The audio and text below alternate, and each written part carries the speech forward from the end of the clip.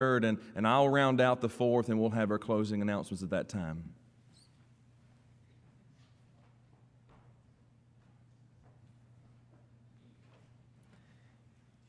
If you're talking to someone about Jesus and trying to convert them, one of the things you can do, depending on if they believe in God or not, you can reason with them outside of the Scriptures, and then, of course, inside of the Scriptures once you prove to them the Bible's the Word of God. You know, you might ask this question to get someone to start thinking. Why does someone who does not believe in God hold the door open at a restaurant for an elderly person?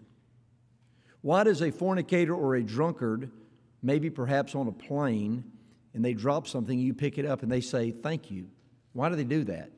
And the answer is because of the principles of Jesus that have been instilled in society. They subconsciously are following some of the Scriptures, even though they're not actually obeying the Scriptures. And so maybe you get them reasoning that way, then you get into proofs of God and proofs of the Bible. But I would say turn to 2 Thessalonians chapter 1. I want to read verses 6 through 9. 6 through 9. 2 Thessalonians 1, 6 to 9. Seeing it is a righteous thing with God to recompense tribulation to them that trouble you, and to you who are troubled, rest with us when the Lord Jesus shall be revealed from heaven with his mighty angels, in flaming, taking vengeance on them that know not God and that obey not the gospel of our Lord Jesus Christ, who shall be punished with everlasting destruction from the presence of the Lord and from the glory of his power. And of course, from this scripture, you could then go into a discussion, number one, that Jesus is Lord. It says it twice here, verse 7, the Lord Jesus, and then, of course, again in verse number 8, the last sentence or phrase, our Lord Jesus Christ. You also could go into a discussion regarding the gospel. It says those that obey not the gospel, and that would lead you to other passages. 1 Corinthians 15, 1 and following, what the gospel is. It's the good news of the death, burial, and resurrection of Christ. The hope that is found in Jesus, that he's offered this salvation. Romans 2, 4 and following. The goodness of God leads us to repentance. But in this particular scripture, then, you can talk about how ignorance is no excuse. It says here he's coming back in flaming fire, taking vengeance on them that know not God. Now, we know a man can know God. Matthew 7, 7 and following, ask and it shall be given unto you, knock and the door shall be open, or seek and you shall find, knock and the door shall be open, ask, seek, and knock. So God providentially will get the truth to someone if they're really looking. But from this scripture, I realize ignorance is no excuse. Secondly, I also understand that the gospel, while being the death, burial, and resurrection, involves something that a person must do, not to earn salvation, but to attain salvation based on God's terms, and it's called obey. Obey the gospel. In fact, that phrase is used about 3 times in the Bible. Obey the gospel, Romans 10, they've not obeyed, Isaiah says they've not obeyed the gospel. 1 Peter chapter 4 speaks of those regarding the fact they need to obey the gospel. If those who have obeyed the gospel, if it's harsh then, what about those who haven't? But here in this particular section of Scripture, you can discuss the Lord Jesus Christ. You can look at what the gospel is. You can look at the ignorance is no excuse. And then also you can look at this, that the gospel can be obeyed. Not only should it be obeyed, but it can be obeyed. People are able to escape the justice that's coming by obeying the gospel. We all deserve to be lost because we've all sinned. Romans teaches that. Teaches the wages of sin is death. We understand this. Sin separates us from God. The blood of Christ brings us back to God, but we access that blood in obedience to the gospel.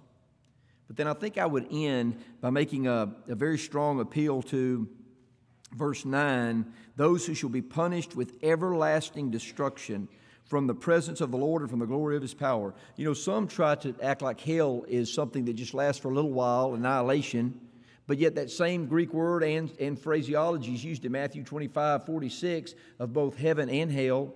Talks about everlasting punishment, eternal life and everlasting punishment. What goes for one goes for the other. Well, here he's discussing this idea of everlasting destruction. So it says, yeah, but you're causing people to be afraid. That's hellfire and brimstone preaching. Jesus did a lot of that. 12 times Gehenna is used, and 11 of the 12, Jesus is the one who used them. And Jesus in Mark chapter 9 talks about where the fire is not quenched, where their worm dies not and the fire is not quenched. Over and over, Jesus would refer to hell because he did not want people to go there. No one has to go to hell. Hell has been prepared for the devil and his angels, Matthew 25:41. And yet all those who live like the devil and don't obey the gospel and don't follow what the Lord Jesus Christ said, verse 6 says, it's a righteous thing with God to recompense those that trouble you. So I would simply say to a person, why would you want to be lost? You're going to die. Death is inevitable except the Lord come back first. And either way, you're going to be found in one of two positions if He comes back. Why would you want to face God with everlasting punishment when you could obey the gospel, be a member of the Lord's church, have the blood of Christ wash away your sins, live in a home the way God designed it, be a member of the church the way the Lord designed it, grow old the way the Lord designed it, and go to heaven because you didn't use ignorance as an excuse. You did obey the gospel. And so then we find, if you keep reading in verse 10, when He shall come to be glorified in His saints and to be admired in all them that believe in that day, parenthetically, because our testimony among you was believed. And I want to say this as I end. In this same section of books, but in 1 Thessalonians, I don't know if this is allowed, but I'm going to do it and then I'm going to sit down. In 1 Thessalonians, I want you to notice chapter 2. It's probably not allowed, but, I'm about to leave, 1 Thessalonians chapter 2, this does go with it. 1 Thessalonians 2, look at this. What a beautiful verse. Remember, he talked about those that obey not the gospel. They're going to be consumed in flaming fire with the judgment day, away from the glory of the Lord. Look at 1 Thessalonians 1, 19 and 20. Paul says, for what is our hope or joy or crown of rejoicing? Are not even ye in the presence of our Lord Jesus at His coming? Same context, basically. For you are our glory and joy. That tells me we're going to know each other in heaven. Paul says on the day of judgment, I'm going to look for those faithful Thessalonians, and I'm going to know that they have obeyed the gospel, 2 Thessalonians 1. They are our hope and joy and crown of rejoicing. Do you realize that one day we're going to see each other again and then be together forever? Isn't that a better alternative than 2 Thessalonians 1, 6 and following?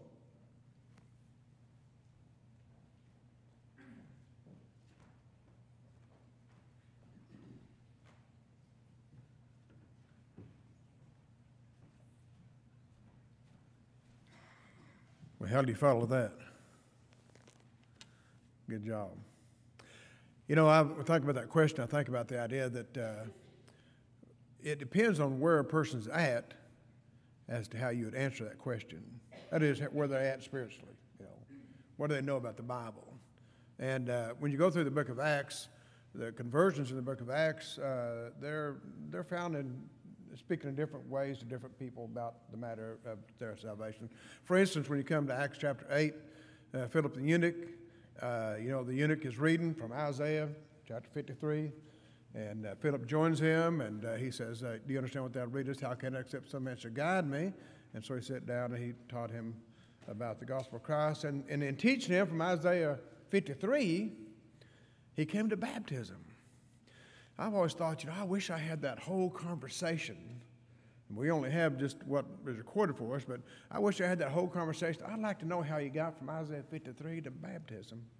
But, of course, it's through the suffering of Christ that he comes to that point that shows here's why Christ suffered, and in order to be in Christ, here's what you need to do. But if I wanted to talk to somebody about Jesus Christ, I want to know, who is He? And what does that mean to me? And what's He done for me? And so I think I would go to John chapter 10 and talk about the Good Shepherd. And if you go to John chapter 10, in verses 1 through 5, he gives a parable. And then verse 6, it says, this parable spake Jesus unto them, but they understood not what things they were which he spoke unto them. And then said Jesus to them, verily, verily, I say unto you, I am the door of the sheep. Now, you want to study about shepherds and the sheep and the sheepfold before you ever get into this. And make sure you have a good understanding of it, because it is so parallel to the church. And that's what he's talking about, isn't it? The church is in here, all right? Salvation is in here in this context. This is what he says, I am the door of the sheep. He says, all that ever come before me are thieves and robbers, but the sheep did not hear them. I am the door. By me, if any man enter in, he shall be saved and go in and out and find pasture. He said, the thief cometh not but for to steal and to kill and destroy, but I come that they might have life and they might have it more abundantly. Christ says that in him you can have life and you can have it more abundantly. That is, your life can overflow. Who doesn't want that? I want a life that is overflowing, don't you? I want a life that is abundantly a life lived here on earth. Not just, I want life in eternity, but I want to know that in this life I have a good life, and I can have that in Christ. And that's what Christ says. I came to give you life, eternal life, and here now, abundant life, that your life might overflow. And he says here that, he says, I'm the good shepherd, and the good shepherd giveth his life for the sheep. And so it says, I give my life for the sheep. But he that is hard, he says, is not the shepherd, whose own sheep are not, whose own the sheep are not. Seeth the wolf come in, leaveth the sheep, fleeth, but the wolf catches them and scareth the sheep. The hireling fleeth, because he is a hireling, careth not for the sheep. I am the good shepherd, I know my sheep, and I am known of mine. And the Father knoweth me, even so as known as I the Father. And watch this, I lay down my life for the sheep. And other sheep I have, which are not of this fold, speaking about the Gentiles, that I shall also must bring in, and they shall hear my voice, and there shall be one fold and one shepherd. Now, the fold here is reference to the church. That is, there's only one church, only one fold, and there's only one shepherd, right? There's not two shepherds, there's not two folds, therefore there's not two churches. But back up now and go back with me to verse 9. Christ says, I am the door. How many doors are there into the fold? Christ says, I'm the door. When you go back and study in ancient times and you look at the sheepfold, it would be a construction, and there would be these 3 walls, and then in the front they'd be walled in, but there'd be one door into that sheepfold. And the shepherds, they would all come into the evening, and they'd bring their flocks in, and there might be 2 or 3 shepherds out in the field bringing all the flocks into this one place. But when the next morning they went out, they would go out, and each individual shepherd would call his sheep with his own particular call, and his sheep would come to him. They wouldn't go to another shepherd. They'd go to that shepherd because they knew his voice, and they followed after him. Jesus says, I'm that shepherd. But he says here that I'm the door. That is, you've got to come through me, he says, all right? What did Christ say? I'm the way, the truth. No man cometh to the Father except through me. Christ says, I'm the way. If you want to get to the Father, which is to get to heaven, you got to come through me.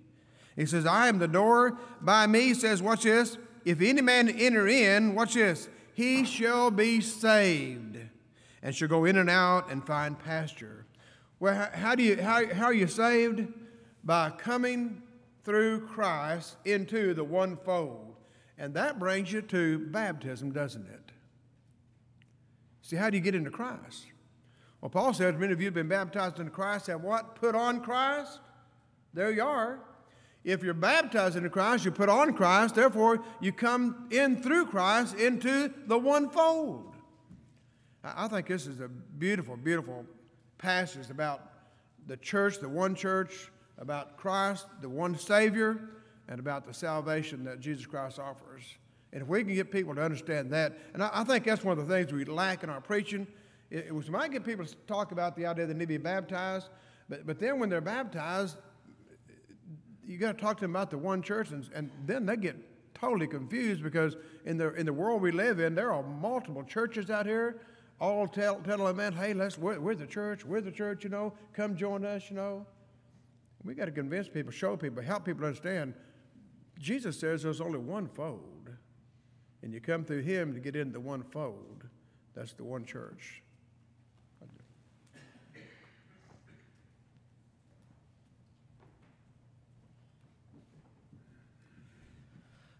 Let me set a familiar stage for us all. We've had that Bible study. We've shown them water baptism is essential. And what do they say? Why? You've already shown them the passages, but then oftentimes you'll hear the example of, my mama and daddy didn't do this. My grandma and grandpa didn't do this. Are you telling me that God is not going to let them be saved? You're telling me that after they've passed on that God is just going to allow them to no longer have a chance? Let me take you to John chapter 6 because it's so important to notice this, because that happens in a study all the time. And in John chapter 6, beginning in verse 60, the Bible says that many of his disciples, they're currently walking with Christ, and they ask this question. They say, this is a hard saying. Who can understand it? I love how Jesus responds because he always gets right to the heart of the matter. He doesn't say, oh, well, let me change that real quick. Let me fix that. Let me clean that up a little bit. He just asks a simple question. Does this offend you? Are you upset about this? And he goes on to give some more truths in verses 61 all the way down to verse 65. And it says in verse 66, from that time, many of his disciples turned and walked with him no more. Now, Jesus does have what seems to be a moment of discouragement when he says to the 12, will you also go away? And Peter responds and says, where are we going to go? You are the one that has the words of eternal life. We can't find that from anywhere else. You're the Son of the living God. But I want you to think about that for just a moment, that oftentimes we find recorded throughout the New Testament this mentality when people are called out on doing something that is sinful or they're given a truth that might be hard to understand. I'm reminded of Galatians chapter 4 and verse 16, where Paul says very plainly, have I become your enemy because I tell you the truth? Are you going to all of a sudden treat me differently because I have the audacity to call you out on doing something that is wrong? Or perhaps you might remember in John chapter 5, verses 1 through 16, where Jesus was not the enemy at question there, and yet people sought to kill him because of what he had been doing. They made him an enemy in John chapter 5, verses 1 through 16.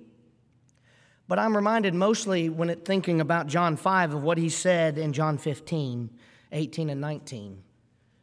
The world should not like us. It can't like us. If you have a friendship with the world, you have a problem. And when I talk to somebody about studying the Bible and I find that question come up, which says basically, won't God make an exception for me and my family? What they're really saying is, can't we be friends with the world instead of truly following after Jesus and his teaching? And in John 6, many of the disciples, they turned and walked with him no more because that's what they wanted to do. They didn't want to follow him anymore. Once the teaching became too real, too hard for them to really grasp and say, we're willing to follow you to the end, they decided, hey, we'll just take our ball and go home. We don't have to play anymore. That's not how this works. Jesus, on one occasion, thinking about this same mentality, would say in Luke 14:26, a man who does not hate father, mother, son, daughter, wife, family, relative, friend, whoever and wherever, is not worthy of me. It's a hard question to be asked by somebody. You mean to tell me that my mama and daddy are not saved? You mean to tell me that my grandfather, who was one of the best people in the community, the best people that you would have ever met and known, you mean to tell me he's not saved? Does this offend you? Because it's not me that's saying it. It's Jesus. Jesus has clearly set terms on what we must do, how we must behave. And I think we need to change a phrase that we've said in the church. People often say, I love the Bible, but I don't think we really grasp what we are trying to say when we say that. I've started to say, I don't like everything that I read in here. How can I? People are going to be lost. I don't like that people can't live life in a way that they're living because it means that they're going to be lost. But because I love the God who wrote it, it must require me to obey what I read that I don't like, because that's what true obedience is. And when somebody is sitting across the table from me and they're asking that question, you mean to tell me my family's not saved? My answer has to be, what would Jesus tell you? Would Jesus tell you that there's an exception for them that is not found for anyone else? Would Jesus tell you that, well, just this once we'll change it? Or would Jesus say, will you follow me? This is a hard saying. Who can understand it? Ultimately, what they were asking, it seems, by the way the text continues, is this is a hard saying. Why should we want to follow it? Why should we want to do it? I can tell you why. Because you love the Lord. Because loving God means doing things that He has commanded of me, whether I like them or not. I tell my son all the time, you don't have to like it, you don't have to love it, but you better respect it. Mama and Daddy have authority, and when they tell you to do something, you better listen. Same with any adult. If an adult tells him to do something, we reinforce it. You better listen. I want him to grow up and one day say, because he said to do it, I better listen.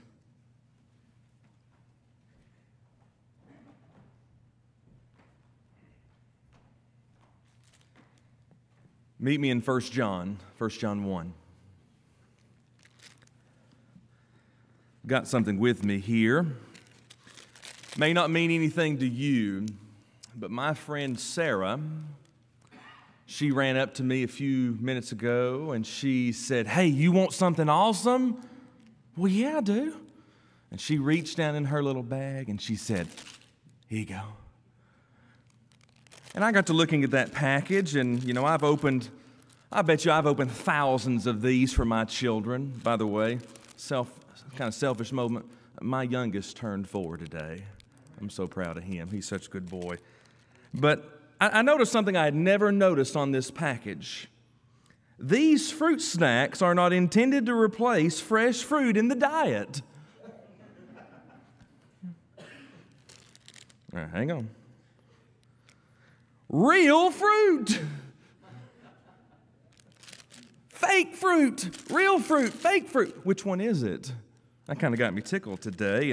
And what I want us to do, if I had to answer the question, if I could pick one passage, I would pick 1 John 1, and I would look at verses 6 through 10. And just read them with me, then I want to show you 3 words, and that's why I would pick this passage. Verse 6, if we say that we have fellowship with Him and walk in darkness, we lie and do not the truth.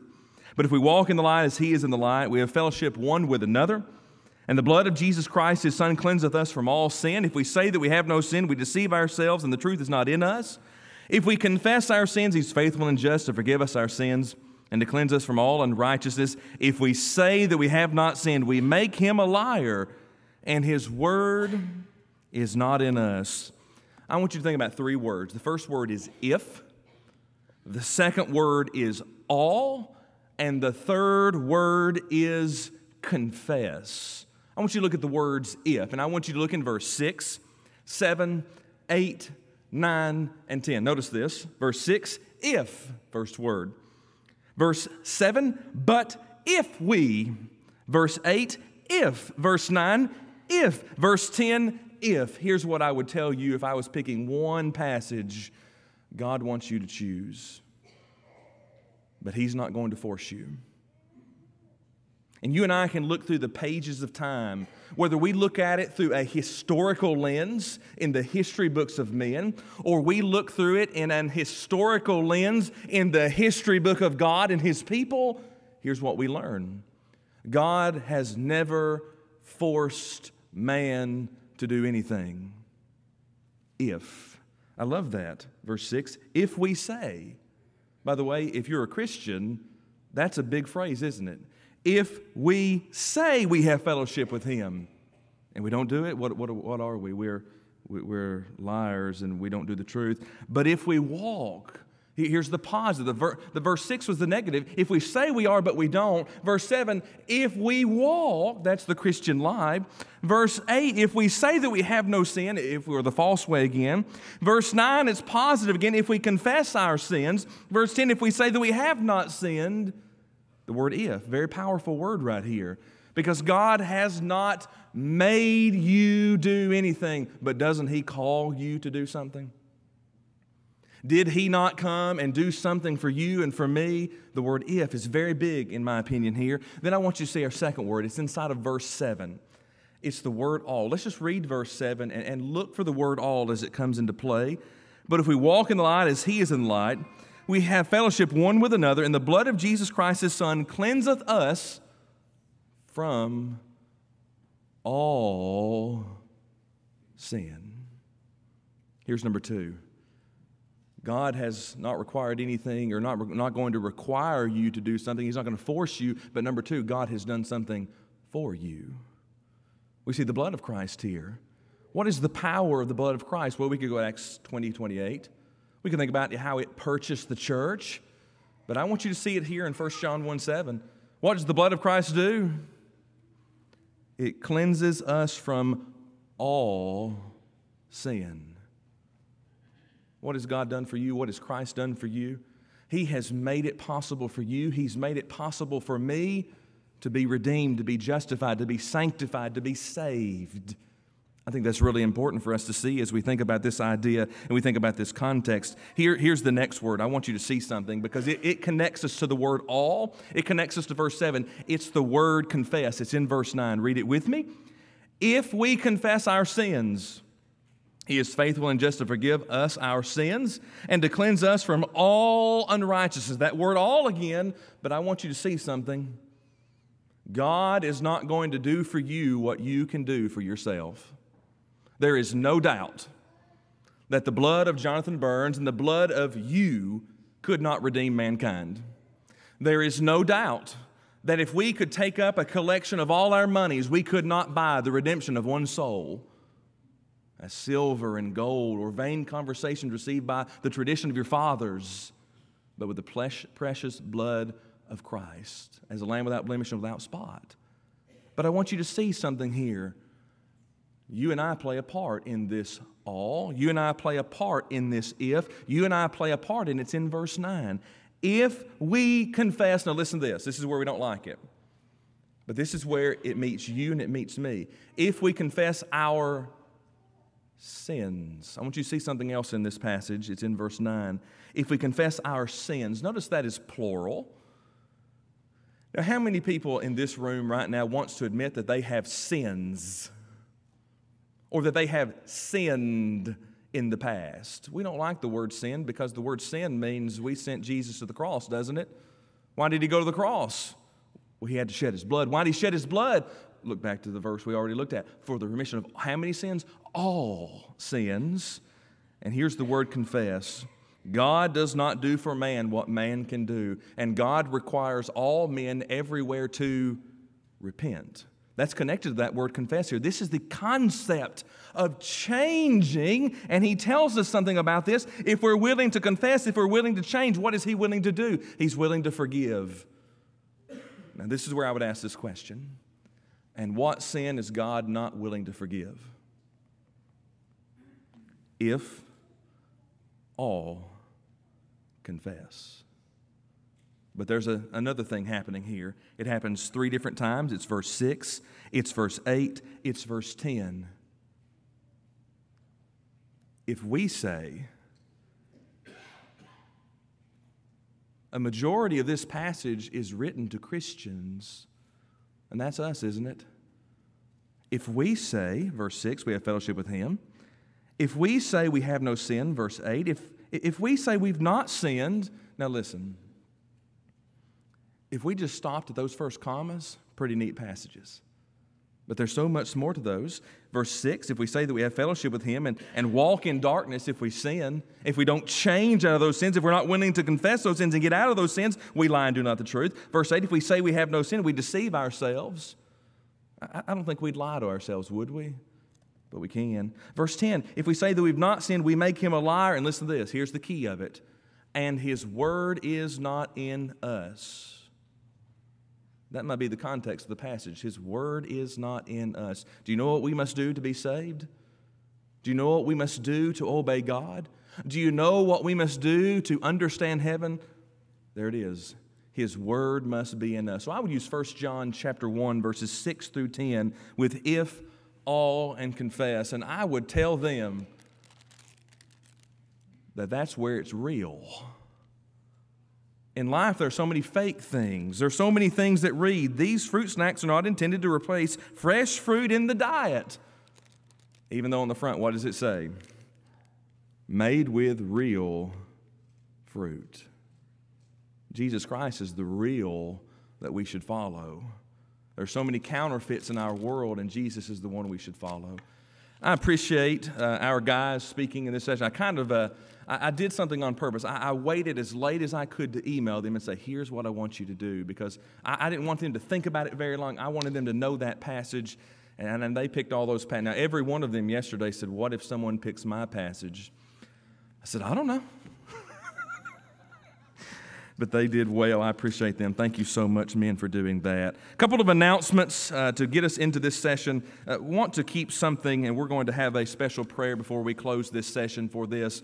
I do want you to be thinking